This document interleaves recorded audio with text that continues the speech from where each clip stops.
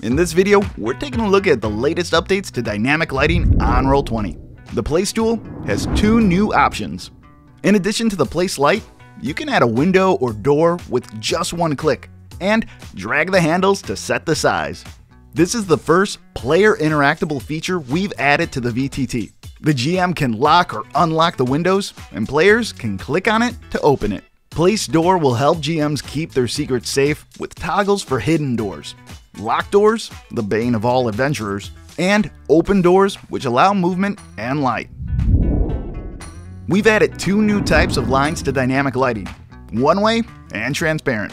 One-way lines can add depth to maps by blocking sight around large objects, like towers, trees, or rocks. Transparent barriers let you set invisible lines that stop players' movement. You can do things like set up a force field or cast a magical dome. We're working on more updates for 2023, so stay tuned.